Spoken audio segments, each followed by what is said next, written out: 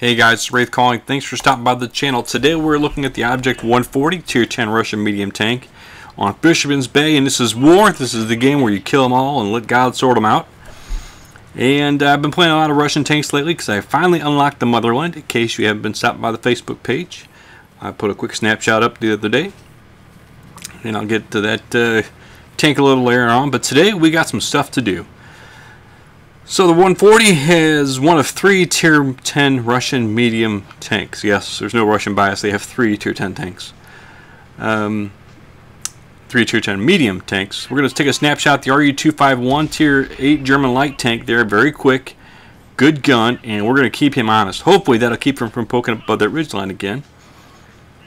And we're going to back off because we did get spotted. We see there's a Jageroo back there. We don't want to get spotted and beat up by anybody else. So over here, where our friendly 140 and T62 are at, is a spot you can sit and be mostly hold down. This is a good spot for us to be. If you're in any low-profile medium tank with gun depression of any kind, this is a good spot for you to sit. You can be mostly hold down. You see I bounced one there off the upper plate. You can spot anybody going into the village. You can get side shots on a lot of them going into the village, and here comes a heavy tank. It is going to be the E100, and put one into him. Ammo rack him, force him to use repair kits. We get 2 shots in on him. Third gets tracked, and I'm not going to get anything else in on him. I'm a little worried about sitting here though, because we are kind of exposed with artillery.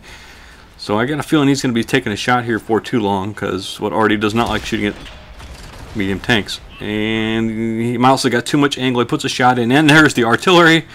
Of course, just like I called it. So I'm going to back off, get unspotted, and I look at the map and realize on the other side over here there's a Carnarvon pushing up, and all he's doing is spotting everybody sitting back there behind us.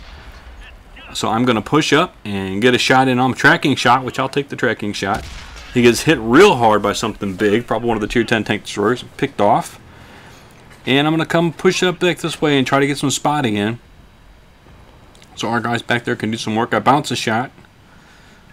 I'm not sure what that one was. The little RU is back again. He's a little further back though. There's the T110E5.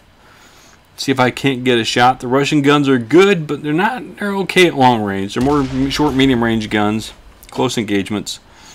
And I keep firing at him. He's going to give me the side of his turret, but I'm not getting any hits. Of course, if he goes side on to me, I planted a quick little snapshot in him. I'll take the blind fire shot. I got enough ammo. I don't have to worry about running out of ammo. There is Le Batchat, Tier 10 French medium tank. Very fast, very nasty gun. Not a lot of armor. And ooh, the back of the E5. We'll put some rounds in the back of the T110E5. He's not paying attention. He's kind of stuck. And I might be able to get the killing shot. No. Sailed over the back of this tank. Silly Russian guns. So I'm going to stay here. I'm going to move. Try to get spotted again by the light tank. I'm going to try to maneuver, get unspotted, back away from a little bit, because I wasn't sure if he proximity spotted me or not. So I want to get some distance from him, and I'm going to push up here, try to stay in the bushes. I don't really want to be spotted, but I got to give my guy something to shoot at. Our light tank has wandered off somewhere. He's back behind us, not being very productive from where he's at. So I'm going to push up and see what I can see. I'm in this bush. As long as I don't fire and they're back there, I should be okay. So anyone crossing this open field will see, like the T-54 there making a run up the hill. E-75 gets a big hit. There's another enemy object 140. And it's just me and the light tank, so I'm not feeling real brave. I'm not going to push that hard. Just going to kind of wait and see what pops up. I'm looking for tank destroyers back there by those houses firing at our guys. And here in just a moment, we're going to start the rush process. There's the Batchat. He's making a run for it and moving to speed. You can see he scoots along pretty good. I do get a shot in on him. And that's all I'm going to do. He's going to duck behind the hill where I can't get a shot. Look up, and there is, I can't see what that tank destroyer is. I think about moving in on the E-75, and then I look over and notice that our guy in the center has got 2 tanks on him. And those were all hard chum medium. So I'm going to try to finish off these 75 real quick and get his gun out of the game, take the kill. I was safe from where I was sitting from the tank destroyer. Now I'm going to move back and see if I can't get back. Yep, there's T62, R262. He's outnumbered. I don't want to leave him alone. If we move that center section, we're going to be in trouble, because they'll be able to have side shots and we'll murder everybody on this row.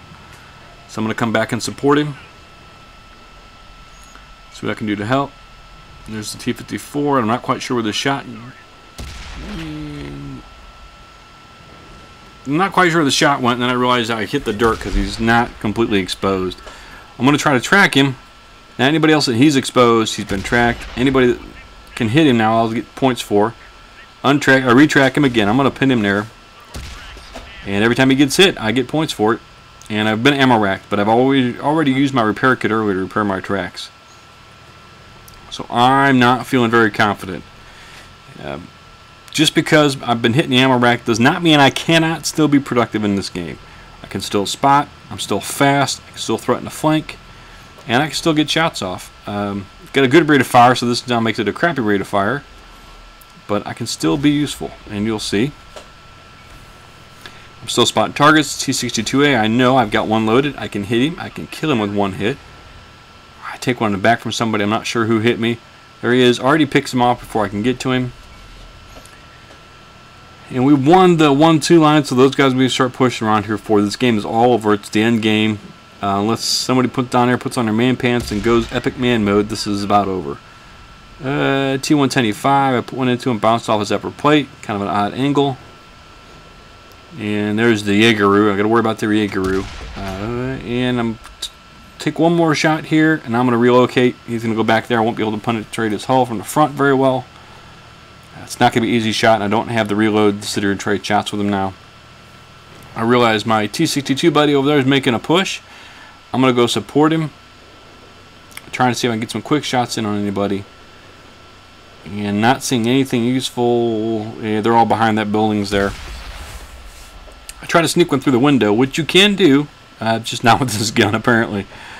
So T-54E1's making a rush. Tier 9 American medium tank with a big auto-loading gun. There's our Death Star, and we're going to push. I figure between the two of us, I'm not going to penetrate a hold on Jaegeru. He misses his shot. And push all the way down there, try to get unspotted. As we begin our turn in, the T-54 is going to come at him from one way, I'm coming from another, and there's the Jaegeru. There's the Death Star is coming up on the Jaegeru as well. So we should be able to clean him up. I'm going to go behind him. Jaegeru gets him. Coming around a corner, and I know I can get some back shots. The bat shot's not even looking at me. Finish him off with a snapshot. And I realize the mouse is there, and I'm going to come up and put myself behind the mouse.